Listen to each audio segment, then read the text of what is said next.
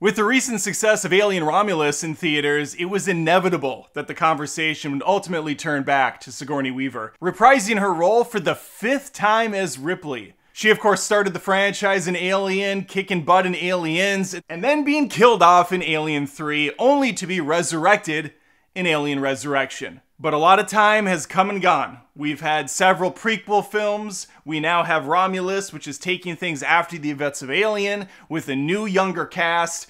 Why now? Why return to Sigourney Weaver's character Ripley? Well, that's what a franchise does when it's creatively bankrupt. I want to talk about my thoughts on this and whether or not it's a good idea to see Ripley once more.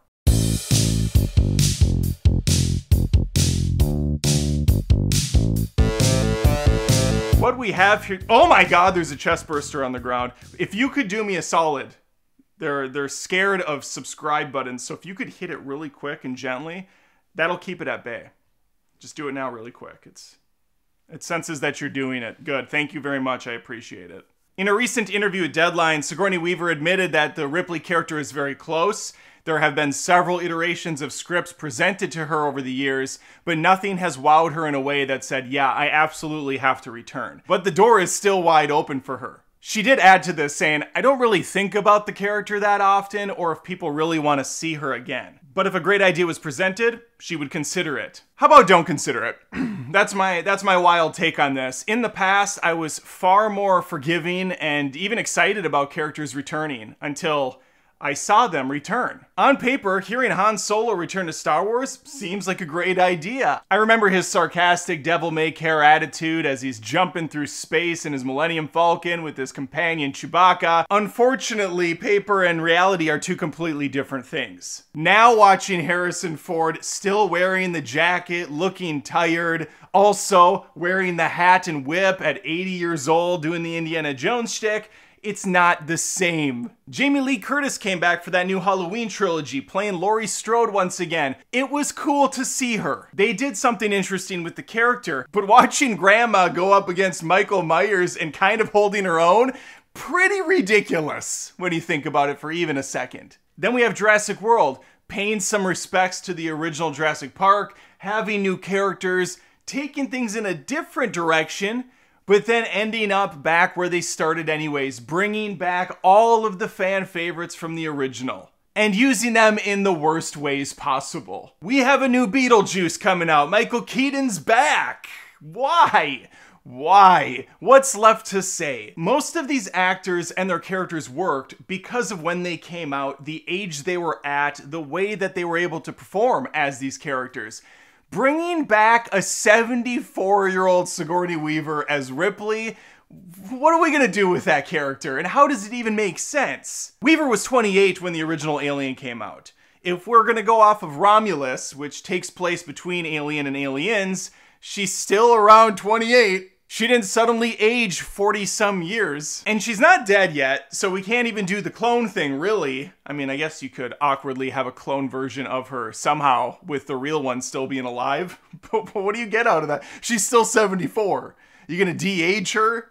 What are you gonna have her do with the new cast that survived? Are you gonna have her teach them the ropes? We're gonna get old, wise, sage Ripley showing these kids how to take on the xenomorphs, being edgy and a total badass, strong female lead, smoking a cig going, you kids don't even know the half of it. I went up against a queen.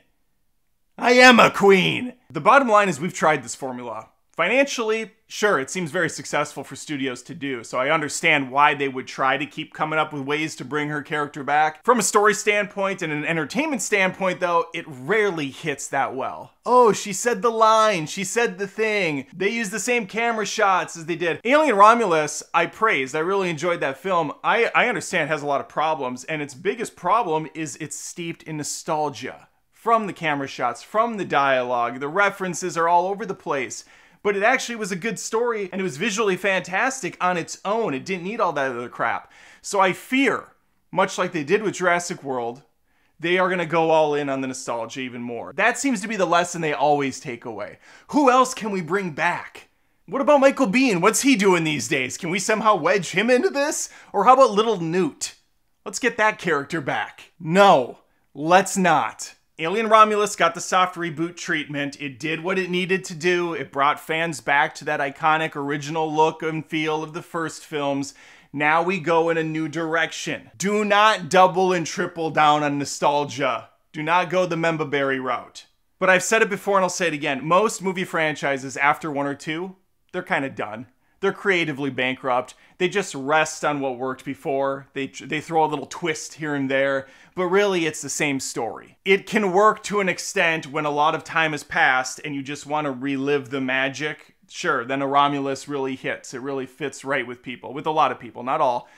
But you got to do something else for the sequel. We expect more. To Star Wars The Last Jedi's credit, it tried, I think, to do something new. It just failed spectacularly in the eyes of many. And if they're going to go the Halloween route with Alien, meaning they take it from Romulus and go on in a different direction and they ignore all the rest of the canon, meaning Aliens doesn't exist, Alien 3, which would be bizarre not to count Aliens in that timeline, but I guess they could somehow take Alien Romulus 2 after Aliens and really get convoluted with things. Then sure, you could take us into the future where Alien 3 didn't happen, Ripley made it back home and she is 74 and there's a xenomorph invasion or something, but then you lose some of the characters from Romulus. Not that I guess it matters that much. They were all kind of empty shells at the end of the day. I don't know, I just don't see it happening as much as I would really like if Ripley did have a better send-off, because I do not like Alien 3 in any shape or form, and I hated that her character was basically just dragged through the mud over and over again for 3 films and got nothing at the end of the day. It would be cool to see her happy and we get this lore that she's been spending, 40 years married happily, has a family, blah, blah, blah, blah, blah, but I can put that in my head.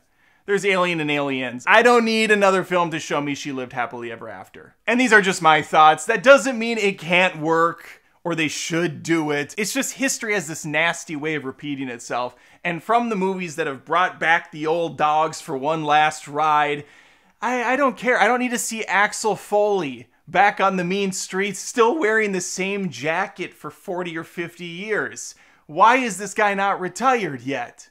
It's fun seeing Michael Keaton reprise his role as Batman, but again, I didn't need it. I don't need it.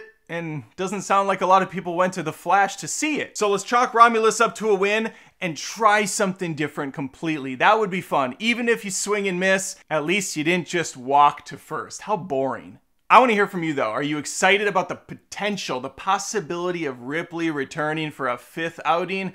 Or do you think it's time to just let her bones rest? Sigourney Weaver's still busy. She's got plenty of projects. She's fantastic. Let her just keep doing her thing. Let's stop trying to dredge up the past. If you like the commentary, please think about liking the video, subscribing as I post tons of movie reviews, commentary, live streams every single week. Would love to have you stick around. If you love what I'm doing, I have a second channel, Adam Does Rants, where I'm just bitching up a storm about first world problems in a hopeful comedic way for you. The idea is to make you laugh, and if I did, well, then I've done my job. If you super duper love what I'm doing and you appreciate the grind, join me on patreon.com/AdamDoesMovies. There's different tier levels, and with them come perks.